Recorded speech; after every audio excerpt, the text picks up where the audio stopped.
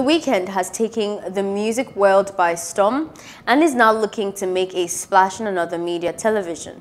For the superstar has been taped to star in a new HBO cult drama named The Idol. The show centers on a female pop singer who starts a romance with a mysterious Los Angeles club owner who is the leader of a secret cult.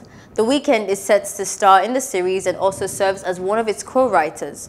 He is also credited as one of the Idol's co-writers alongside Euphoria's creator Sam Levinson and Reza Fahim. Though most renowned for his music prowess, The Weeknd, whose real name is Abel Tesfaye, isn't a stranger to the TV arena. He previously wrote and starred in an episode of American Dad. Hello, hope you enjoyed the news. Please do subscribe to our YouTube channel and don't forget to hit the notification button so you get notified about fresh news updates.